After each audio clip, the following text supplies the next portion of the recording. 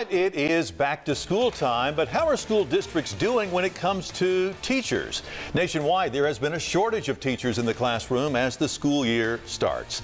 Good afternoon and thanks for joining us. I'm Greg Hurst. Hi, I'm Stephanie Skurlock. WREG's April Thompson takes a look at local school districts and where things stand when it comes to who's in the classroom.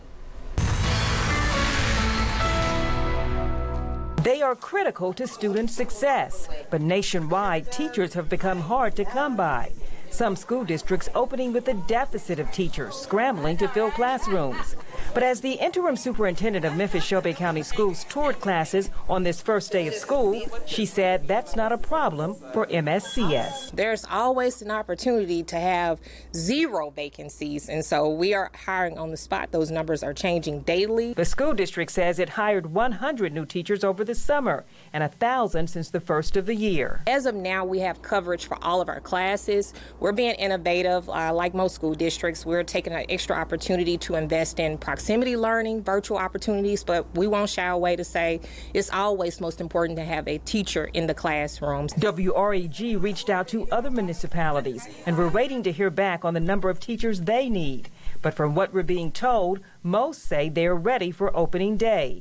But it doesn't mean schools are not still hiring. And if you are still in the market for a teaching job, this might be your best time to apply. So we invested over $27 million in our teachers and compensation. So I want to take that moment to advertise to say, if you want to be a teacher at Memphis-Shelby County Schools, please sign up. We are currently the highest paid. And then there are the perks. We're investing in their education. So if you come as a specialized education assistant, then we're going to pay for your education to be a teacher. So we are not waiting. We're investing in our own Grow Your Own program as well. Schools doing what they can to get the leaders to help the children.